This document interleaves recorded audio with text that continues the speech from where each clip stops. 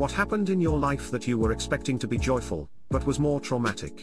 My first real makeout session, we were laying in her backyard at night on towels in the grass. An hour later she asks, "What's that smell?" And we look, we had been rolling in dog shit we didn't see because it was dark outside. The birth of my son. He died. Thought growing up would be cool. Turns out responsibilities suck. A multi-day non-stop sailing race. Down and back the WA coastline in glorious summer conditions on a 50 yacht. We did the event in 50 hours and it was probably 50 of the worst hours of my life. The first couple were okay. Started off at 9 AM on a Friday, very light winds, boats hardly moving. Then at 11 AM, 3 hours before forecast, a 30 to 35 knot wind, from the direction we were meant to be going, rolled in, instead of the 15 to 20 knot wind forecast. What followed was massive waves.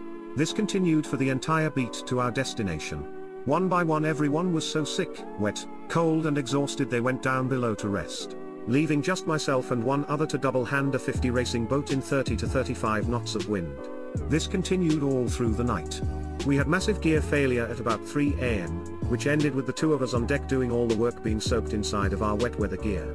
Within 5 minutes of our arrival at the marker we are to sail around and then head back to where we started. The wind just glasses off to nothing and we drifted for hours in the now scorching heat the day after starting. Then I finally get to rest, after 24 hours straight, physically destroyed.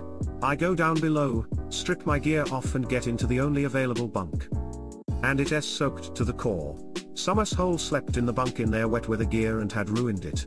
Nevertheless I fall asleep after a while, tucked into the fetal position against the side of the hull. When I awake with possibly the worst sinus pain of my life. Turns out I am allergic to mold and this boat has mold in the hull lining.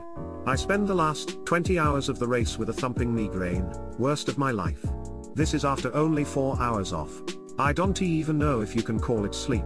It was so completely traumatic it changed my life. On a side note, it was so bad, everything else in life seems so much better by comparison. I had the best sleep of my life after that, and work the next day was the easiest day ever. Skydiving. First, I spent 15 minutes free falling from the sky with what felt like the most traumatic front and back wedgie I'd ever experienced. No one talks about that aspect.